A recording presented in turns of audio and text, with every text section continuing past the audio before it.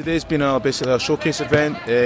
We have new players coming onto the programme where we basically hold an event for them to come in and showcase their skills. We'll bring a lot of our players down as well.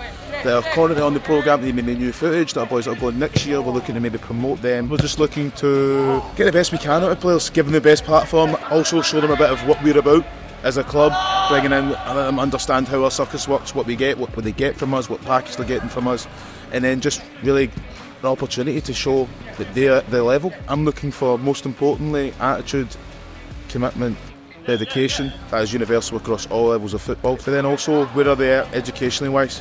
I think us getting the message across to them that you are going to university if you're looking to do this, so they understand that that is part of it. You're not just going to play full-time football, you're a full-time student as well.